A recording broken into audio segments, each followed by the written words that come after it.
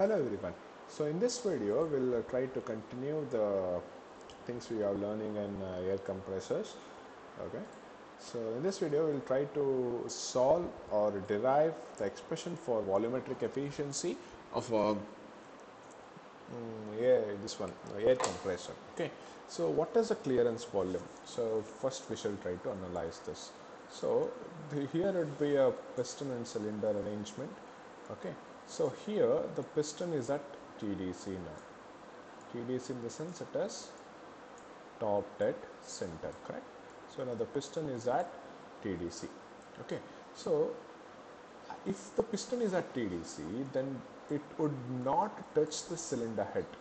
There would be some gap between the cylinder head and the piston surface. So whatever the volume which is left free during this particular thing is known as your VC, which is your clearance volume. Just for the revision, I have just revised it. So this particular clearance volume is very much important in order to perform a air compression, or it might be an engine also. Why? Because see, clearance volume will give that tolerance limit so that it will not hit up the spark plug and damage the cylinder head. The first thing. Second thing, the clearance volume has to be provided because you are taking out more amount of air in. So you are taking out more amount of air in so that you can compress the whole air to a smaller volume of air. Okay, so even it increases your the volumetric efficiency also. So in the basic sense, I can say the clearance volume has a huge impact on your volumetric efficiency, correct? If the clearance volume is increased, then the volumetric efficiency is also increased. And what is the relationship between your clearance volume and your volumetric efficiency? First of all, what is volumetric efficiency? We all see this particular things in your video. Okay, so volumetric efficiency.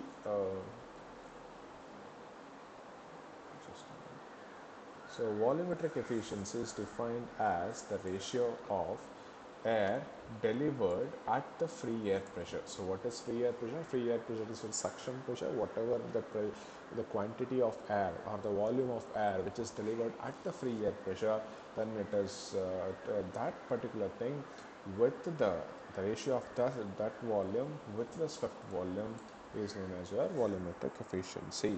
Okay. So referring to the figure, so where can you plot your volume clearance volume?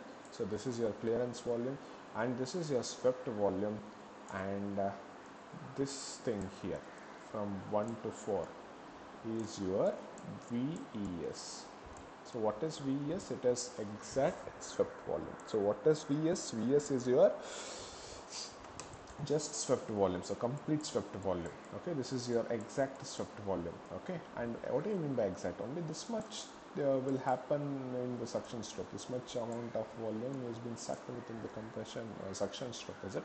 So that is why it is known as exact swept volume. But the thing is, you are playing with whole this volume. That means from here till here. That's why the whole thing is known as a swept volume. But to be precise, you are just sucking the air from here to here. So this one, it is known as exact swept volume. Okay. So this is the things, guys. So the mass of the air delivered, okay, is given as either PVS divided by RT, or mass of air delivered to fill the swept volume. So this is the whole thing and this is the swept volume. So it is PVS divided by RT. Okay.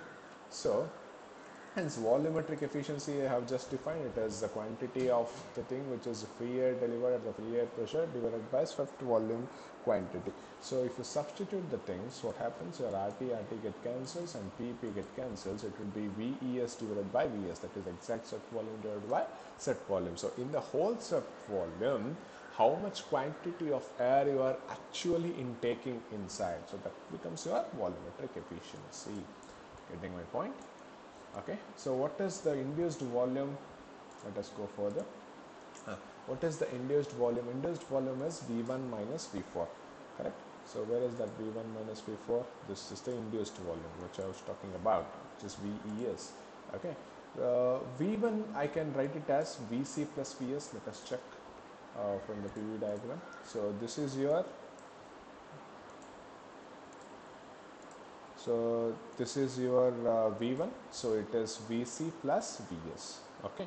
Now V4 is something which is related to Ves. Okay. Where is that? Now V1 is Vc plus Vs and V4 as it is. Okay. Now consider process 3 to 4. Where is process 3 to 4? So this is your process 3 to 4. What is process 3 to 4, guys? It is adiabatic or polytropic expansion. So polytropic expansion PVT conversion equation you have to apply, which is P3 by P4 is equals to V4 by V3 whole to the power of n, that is equals to T3 by T4 whole to the power of n divided by n minus 1. So that particular thing, it has been applied partially here, okay, in this thing. So P2 by P1 is nothing but your RP. If when you extract V4 from this, why are you extracting V4 from this? Why are you extracting V4 from this? You are extracting V4 here in order to substitute in this particular expression here.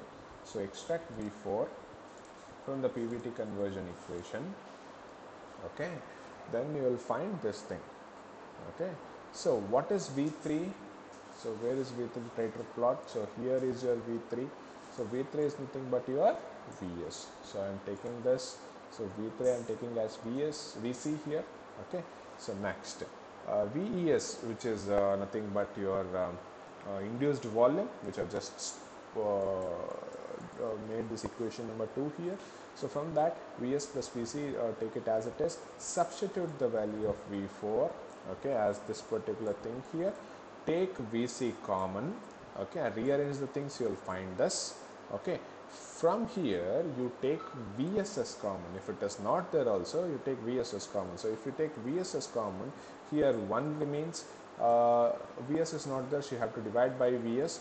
This is the multiplication factor as it is. Okay. Now, so Vc by Vs is known as this particular factor here, which is C. Okay, so volumetric efficiency, finally it is given as VES by Vs. We have found VES in this equation 3 here. So from the equation 3 you will get VES. Okay, C is known as a clearance ratio, okay, which is given. So C is nothing but what? It is clearance ratio, and it is given by Vc divided by Vs. If you want, you can just add the sentence. Vc by Vs is taken as C, which is known as clearance ratio, and all the remaining things are as it is. Rp whole to the power of 1 by n minus 1, it is as it is. Okay, so Vs is also as it is. So now going back to the definition of volumetric efficiency. What is volumetric efficiency? It is given as Ves by Vs, is it? So Vs, you have just derived this thing using equation number 3, taking that value from equation number 3 and substituting here. So what happens? This is the thing. Vs get cancels here. So the remaining is this particular thing here. So what is the total volumetric efficiency final expression is 1 minus the remaining thing, 1 minus C into Rp whole to the power of 1 by n minus 1. So you need to remember this particular expression in order to solve the various problems on it. And this particular derivation is also very, very important. It has been asked many, many times in your previous examinations. Okay.